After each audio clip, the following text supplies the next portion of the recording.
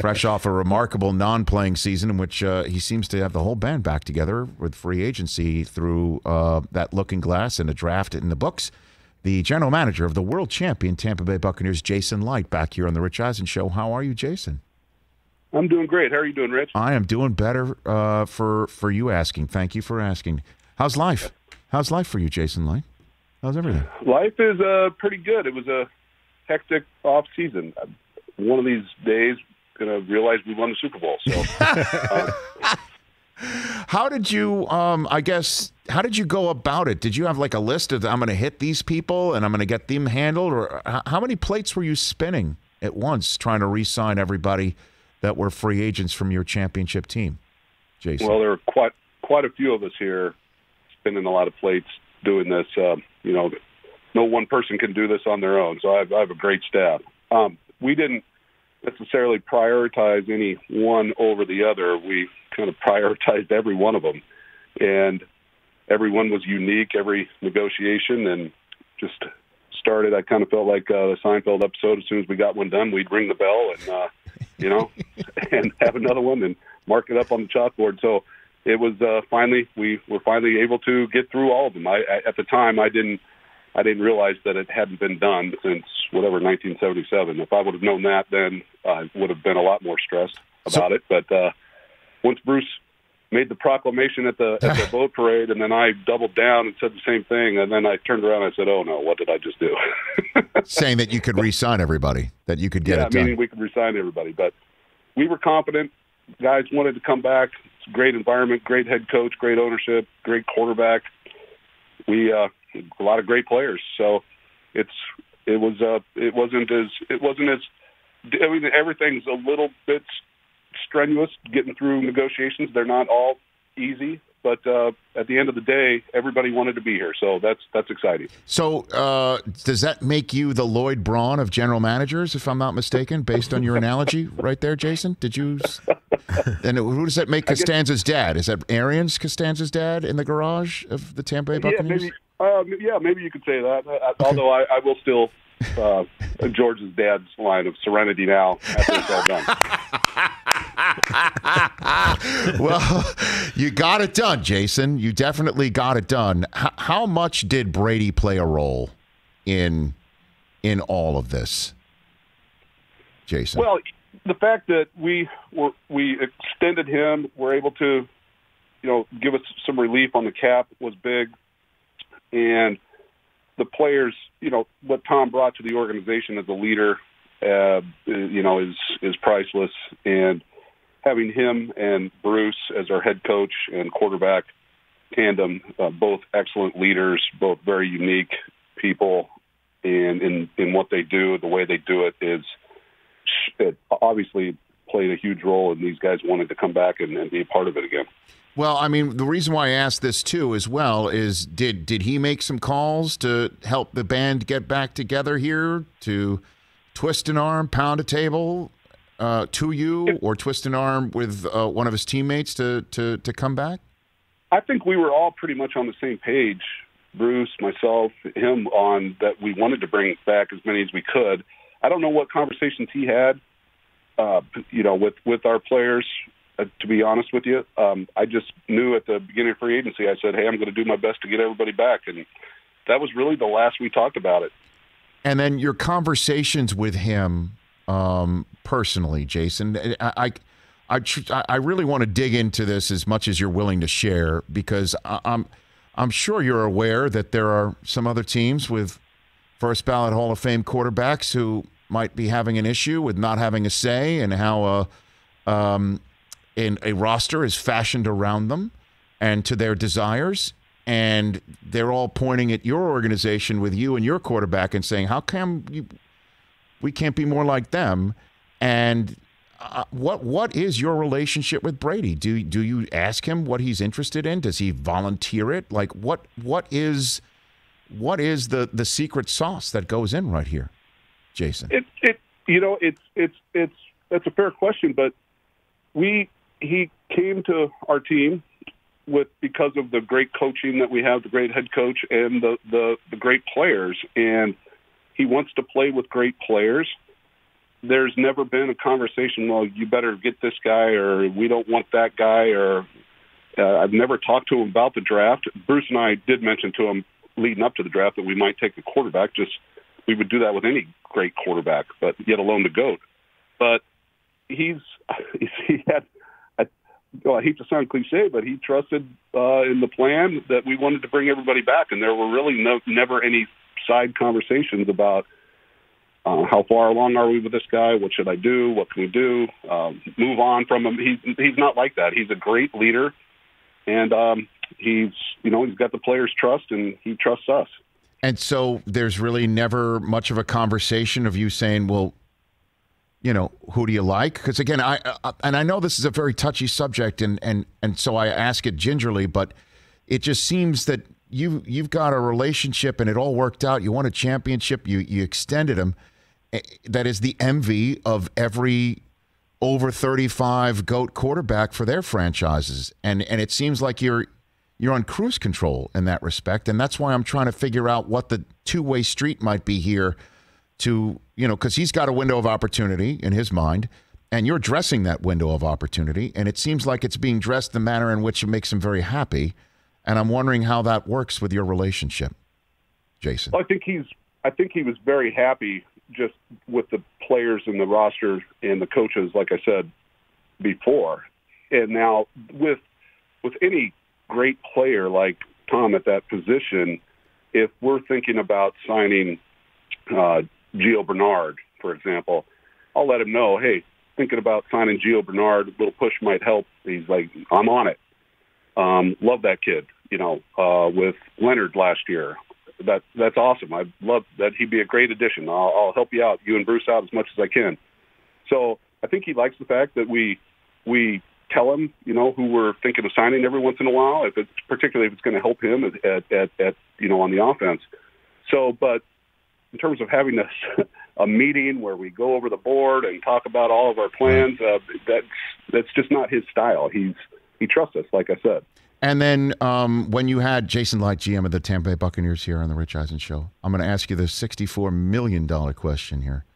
When you talked to him about extending, was there a sense that this is the last contract extension you're going to have a conversation with him? Did he give you any indication at all how long None. he wants to play? Yeah, I want to keep all those conversations, most of them private, but no inkling at all.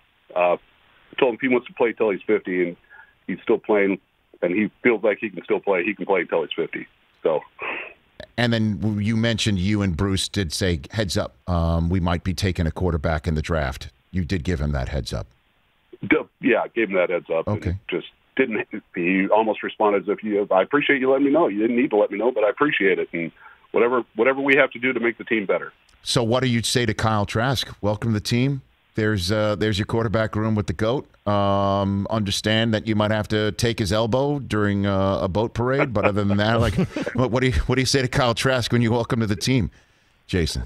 Well, actually, I had the chance to talk to him a few times since, and told him he's got a great opportunity with this, playing behind Tom, and Blaine is a great mentor as well, and then obviously this coaching staff, Byron and Clyde Christensen and Bruce and Tom Moore. He's a great opportunity, and I think he's beyond excited about it. It's like I said, I think it's a great opportunity for a young quarterback to come in and see firsthand how Tom Brady operates. Yeah, get ready for a game. Zero pressure in a season. Zero pressure, right? I mean, just like zero pressure. Just learn what you can learn, glean what you can glean, and just check Tom out all you can. I guess that, and then you point out, I mean, what a hell of a coaching staff you have of all the experience together. It seems to me that Bruce is totally energized. Not like that's ever been a question, but obviously with him coming out of retirement, that he seems re-energized. And is there any talk about how long he wants to still be at it, Jason, to you? We really haven't had that talk. We're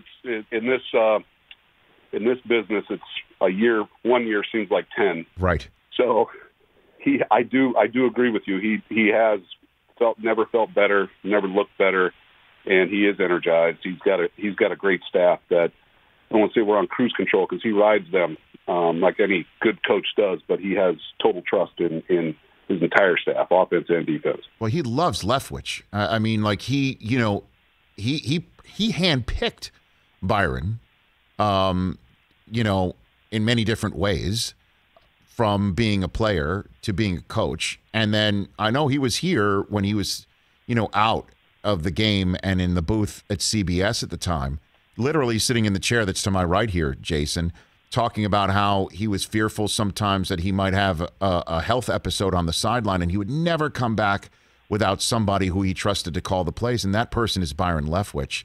And I mean, he is beyond dynamite. And I'm wondering what you think of him, long-term future for your franchise as well. Well, Jason. Well, we're in a great position where we have a lot of great coaches, and Byron is one of them. Todd Bowles, Harold Goodwin.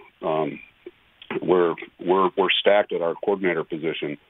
So our special teams, I think we're going to be a lot better this year, and we improved in a lot of areas last year. So we've got a lot of great coaches, and we're focused on this year right now. But we do have a lot of coaches, I think, that would be great in the role of head coach. In the few minutes I have left with you, Jason Licht, GM, Tampa Bay Buccaneers, what is the I guess front burning issue on your radar screen? Obviously, we heard Tom did get on a call with the Players Association and pushed reportedly to use this moment to push back against the amount of time that players are, in quotes, required to be there, or either not mandatory but kind of made to feel that way. Is there an issue with the Bucs getting your players there for Bruce to get their hands on? I mean, what's going on that front for you? We're just going to have to see how it plays out here. Of course, we would like to have as many players, the less experienced players, whether it's rookies or first, second, third year guys, backups at other positions, to get them as prepared as possible. And, the best way for that would for them to get as much work in as possible. But we're just going to have to see how it plays out. And our hands are tied right now. We'll see what happens. But we just want to make sure that our players, when we do report, get ready for the season and training camp in July, that they're in the best possible shape that they can be in. So is there what's on your radar screen now that you're post-draft, you got your undrafted free agents, you've got mandatory mini camps coming up, and obviously everything out, like literally what's on your radar screen of concern for a general manager of a world champion club right now? Like I said, that everybody's in great shape, that we don't have a lot of injuries once we report in for training camp, and everybody's up to speed the best that they can be, so we can hit the ground running and where we left off last year. So, and to be honest with you, my what's on my radar is rookie minicamp coming up, and then taking some time off with my family, for crying out loud. Good for you. Good for you. And last one for you, Jason. I mean, I don't want to create a rift here, and that's obviously a very controversial way to start a question, but I had Bruce Arians on the NFL draft coverage live on NFL Network.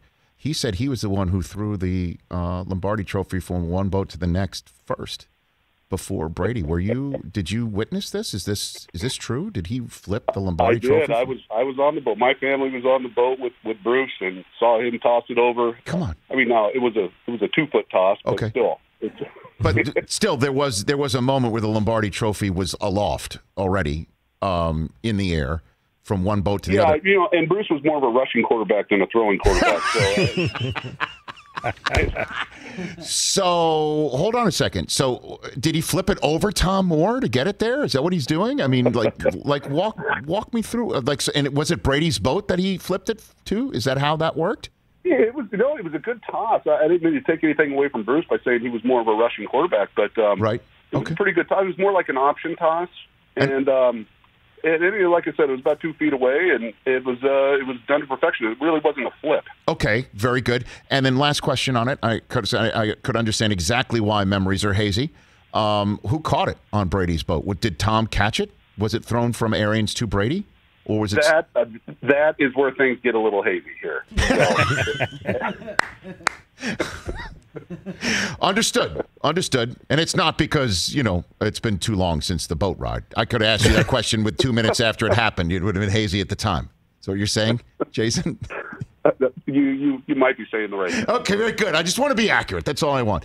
Hey, Jason, thanks for the time. I always appreciate it. Let's talk during the summer and get set for the season.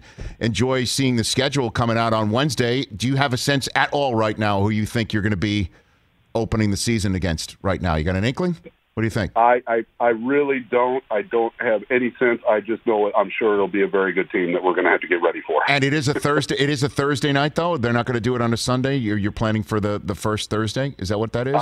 The only inkling I have, and it's not because I have information, but the only inkling I have is that it would be a Thursday night. But that I could be wrong there as well. Okay, Jason. Thanks for the call. Truly appreciate it. I hope you do get that time with your family. You deserve it.